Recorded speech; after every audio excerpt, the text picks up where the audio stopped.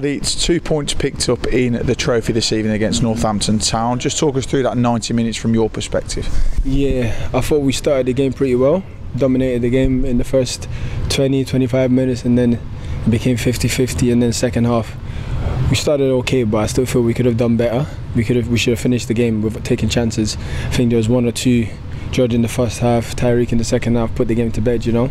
But yeah, I'm just glad we got the job done in the end. Obviously the conditions was horrible, but I thought we played well and did what we should have done, yeah. And for yourself, you start very brightly, a goal after 4 minutes. Do you feel that's been coming for you? Yeah, it's something that I've really needed. Been working on it every time in training. Just link up with BK, the wingers, the strikers, and getting behind and trying to get myself on the score sheet. And I'm happy I've done it tonight. And hopefully I can kick on from here. But I'm just happy that we won that game and now we're through to next round, yeah. And we've spoken to you before about this, but you seem to be very much a confidence player, and that is certainly going to be a massive confidence boost to you, isn't it? Yeah, most definitely. It's something that I always felt if I get one when the season starts, so I'll just keep going, and that's the mindset. Hopefully it comes in now, and that's what I'm working at, yeah. And you mentioned starting brightly. There was a couple of chances for the team.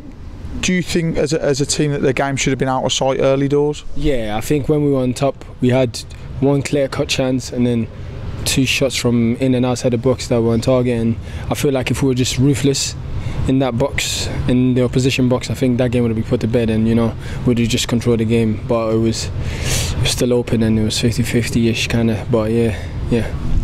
But it is 2 points on the board this evening. It takes us up to 5 points after the two games. The team themselves must be quite happy with that return. Yeah, we are. It's just all about progressing, winning games, winning after winning. Obviously, at the weekend, we felt like we shouldn't have drawn that game. We should have won the game, you know. But we didn't, so we just wanted to get back on that winning way and just keep winning. That's what we need to do, and then hopefully carry that into Saturday. So that's the most important thing. But just confidence in the boys, like we don't doubt anything, and we just want to keep on going, yeah.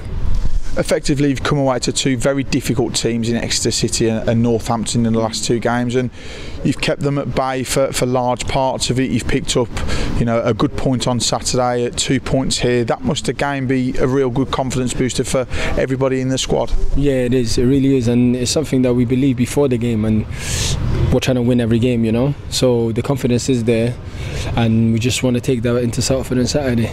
So yeah. And just on a final note, 124 fans here this evening. Very tough conditions, as you've mentioned. That must be really good for everybody who's out there on the pitch to see them there supporting you on a Tuesday night. I thought they were fantastic again tonight. They always are, you know. And to come make this journey up here this night in these conditions and to still be there for the full 90 minutes, it's a credit to themselves. And we just wanted to show them that we support them and we're happy for their support as well. And I'm we want to thank them as well, and safe journey home tonight, yeah.